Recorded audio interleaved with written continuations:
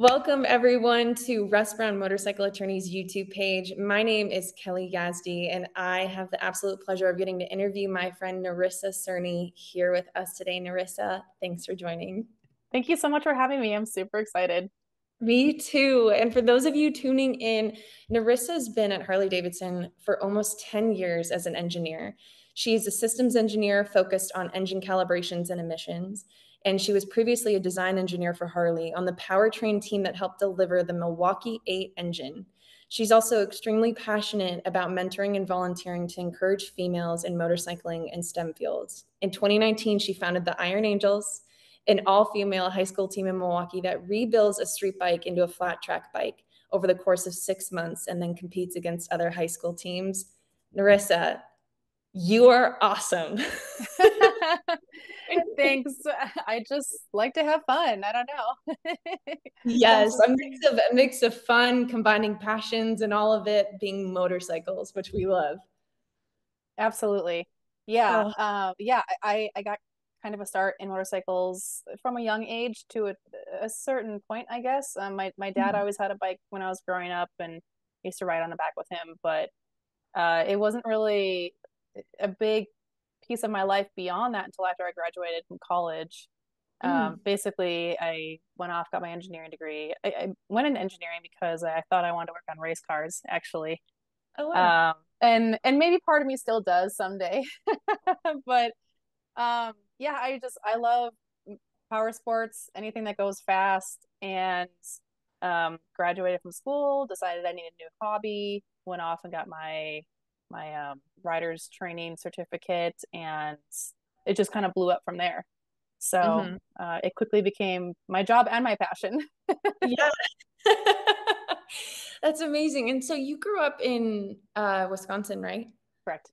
So I mean, I imagine being in Wisconsin, you grew up in all kinds of power sports, or at least seeing them around, right? I mean, Harley Davidson, right? In your backyard, let alone, I mean, snowmobiling and all kinds of basically anything that takes you fast. Yeah, no, you're totally right. It's everywhere around there, especially with the winters being so long. Snowmobiling is really big. My dad always had some type of like quad, or oh, he had this crazy three-wheeler. I remember we used to take out on the frozen rivers around our house in the wintertime. That was so much fun. So yeah, it's hard to just like not be exposed to that. And there's a lot of really great racetracks around Wisconsin, both large scale like Road America. Many people are familiar with that track. I've Mhm. spent a lot of time at Road America seeing, big name races, but also a lot of small grassroots types of places too. So it's kind of everywhere. Yeah, of course. I mean, it's the good old Midwest way of life, right? I mean, even for me growing up in Minnesota, I it's amazing how often that like I when I go back home, I'm realize wow, power sports and motorcycling with Sturgis right there, like in your backyard, right? In South Yeah. Dakota was like really always around. And then, some of us have turned that passion into a career like you. And I would just love to just know how did you get into engineering with Harley Davidson? I mean, how did that even transpire? So, like I mentioned, I decided that I wanted to go to school for engineering when I was in high school, primarily fueled by race cars and all things power sports. So, went off, got my mechanical engineering degree, and actually, my first job out of college was for a company that makes boat engines. Hmm. But through the various projects that I did while I was in college and that first job, I realized that I specifically wanted to focus my career on internal combustion engine development. It was something about working with engines that really sparked something in me, pun intended. Um, I'm living so, I mean, I'm a nerd. What can I say? So yeah, they're just engines are so cool to me because there are so many facets of engineering fundamentals that come into play, and obviously engines are all around us. And as much as like the EV scene is increasing these days, we still have a lot of traditional IC engines, and we're just working to make them better, more efficient, etc. So there's continuous engineering challenges around these products. Um, and then, of course, they make things go fast, which is pretty cool, like in race cars and motorcycles. And so, Yeah, I was at that first job for a few years. I was actually volunteering with a couple professional race teams at the time that were nearby as well, kind of dipping my toe into that.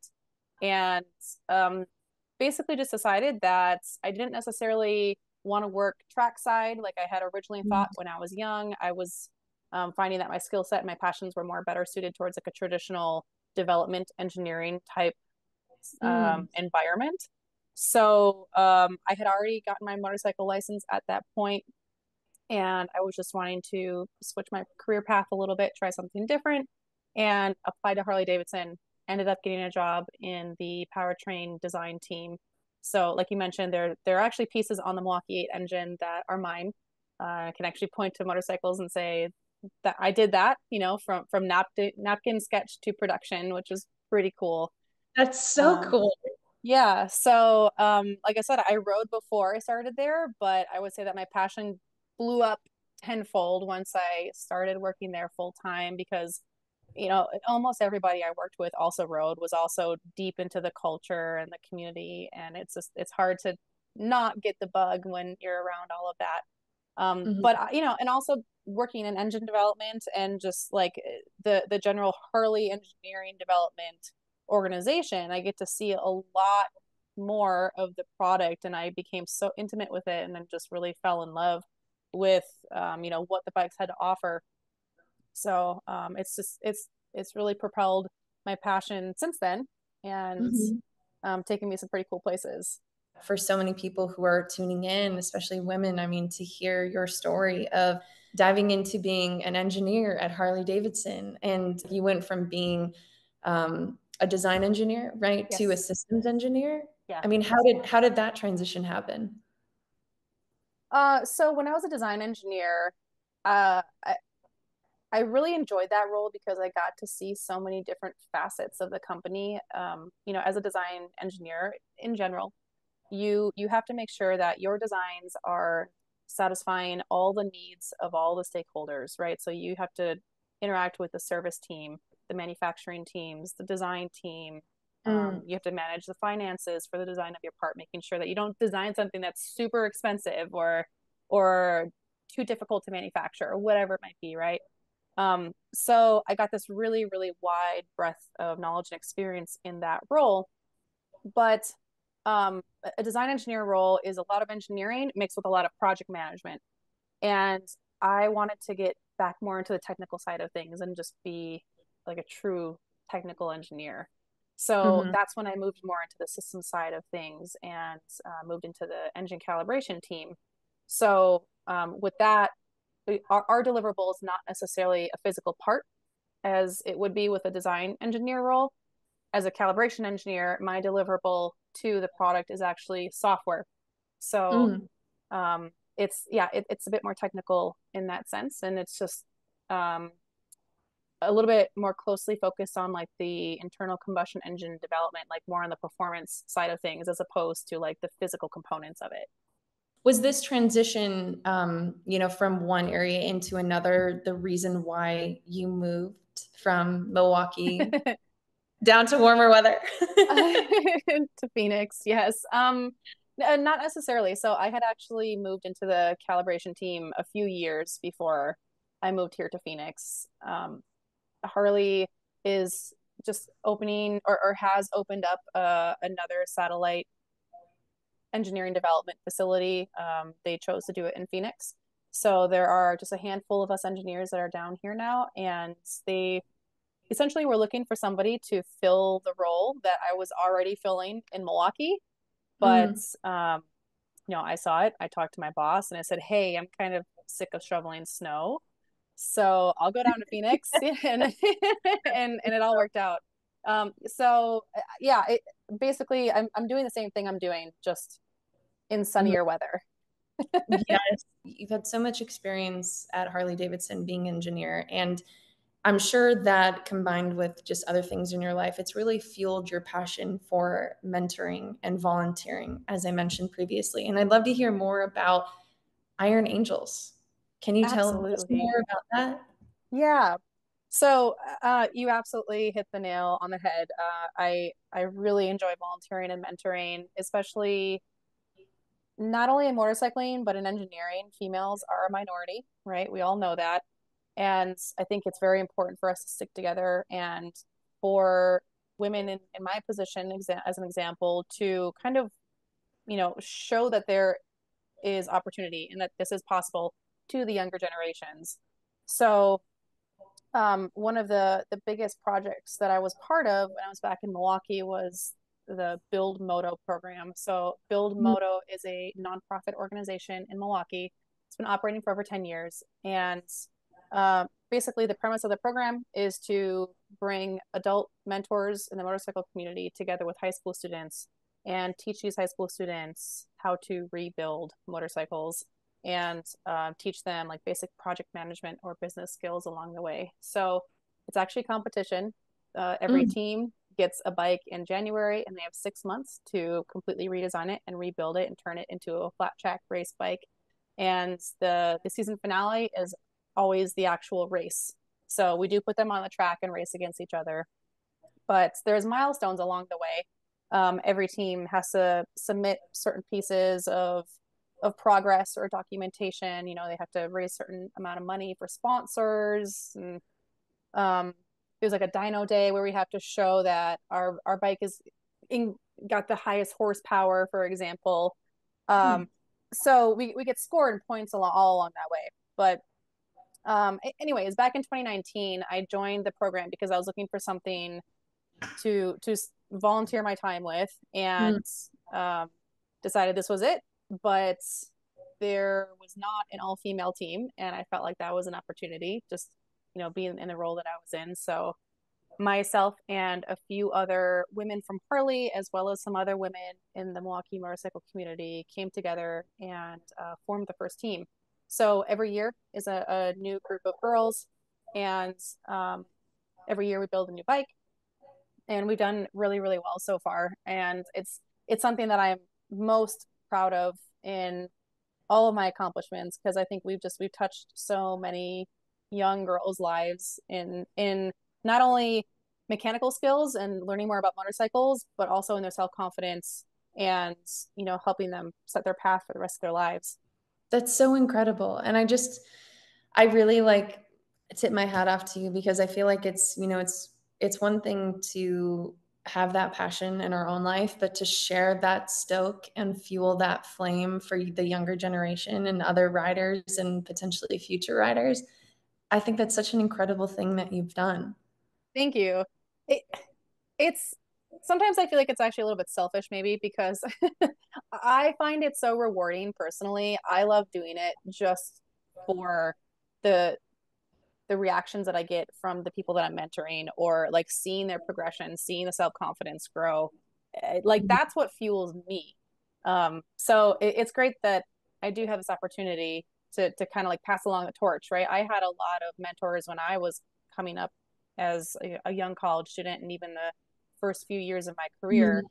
So it feels awesome to like take that opportunity and pass it along. I just think that's so cool, Nerissa. Seriously. Are you thinking about potentially continuing a program like that maybe in Arizona? I would love to. I would love to. One thing that I realized about myself going through that program was that I actually am very passionate about teaching, Mm.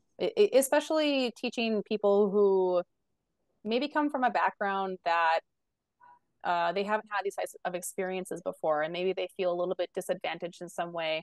Because I remember that, like when I was in college, I was I was one of six girls in a class of 200. And I remember sitting in class, and there's so many times where I kept thinking, like, wow, all of my friends and my classmates, they all grew up wrenching on stuff in the garage with their dads, and I don't know any of this. I just feel so behind. And I hated that. And it took like that extra motivation to kind of get over that mountain, get over that Mm. blockade. So I think I have a lot of empathy for people in those situations. And I love to like expand on that and help those people gain that confidence. So I Yeah. would love to continue something like that similarly here in Phoenix. I, I'll say that it's a maybe. Um, Mhm. it's a lot of work, obviously, but Could imagine. yeah, I'm not counting it out. So we'll see. life has been a little bit crazy lately, but maybe soon. I'd love to ask you, Nerissa, with your years of experience in the motorcycle industry and being a rider, I mean, do you have any tips or words of encouragement for someone who may be interested in getting into motorcycle engineering or just getting involved in motorcycles in general? Absolutely. First There's tip so many. is I know there's so many. The first tip is just do it. Easy as that. Do it. If you have any interest in it, don't let anybody, extinguish your flame. Don't let anybody Mhm. tell you you can't. You absolutely can. Totally. And um, you there's likely to be challenges along the way, but keeping a positive mindset where you approach challenges as opportunities for growth and improvement is really the most positive way to continue to progress and to take all those baby steps towards meeting the Mhm. final goal. Um, I think it's really beneficial to reach out and find a community, and even better yet, find mentors, people who have achieved the things that you are trying to achieve. Sometimes it just helps to have somebody along with you, like along the way, saying, I recommend this, or go talk to this person and research this, etc. That goes for engineering and motorcycling. There's so many, for example, like with women, there's so many women's Mhm. riding groups out there nowadays. And I think just having that camaraderie is a great way to start building your confidence as a newer rider. So true. Those are really great words of wisdom and advice. Thanks. No, thank you. And with this being, our interview with restaurant motorcycle attorneys who are there for riders on the road and any riders that have been in motorcycle accidents, I'd love to ask, have you ever been in an accident or, maybe seen or experienced one? And if so, what did you learn from it? Thankfully, knock on wood, I have not been in an accident myself. Um, I have crashed a few motorcycles, but never on the street, thankfully. It's The- usually in the dirt or on a racetrack, or more controlled situations, thankfully.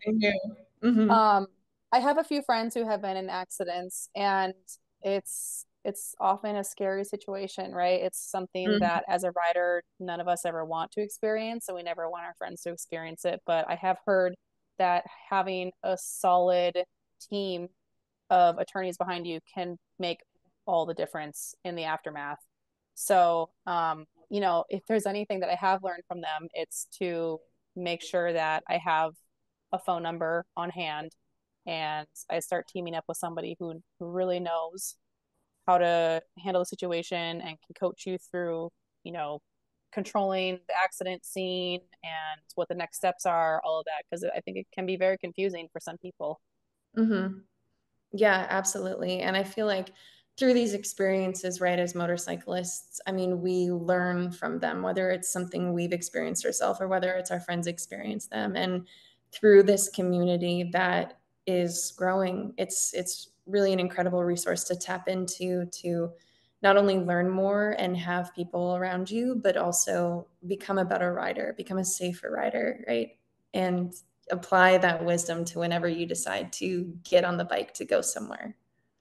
Yes, I completely agree. I think it's so important to just be a continual student, Mhm. whether that is in your riding technique, whether that's in the gear that you wear, or whether it's in the resources that you have at your fingertips. It's always Mhm. good to keep learning.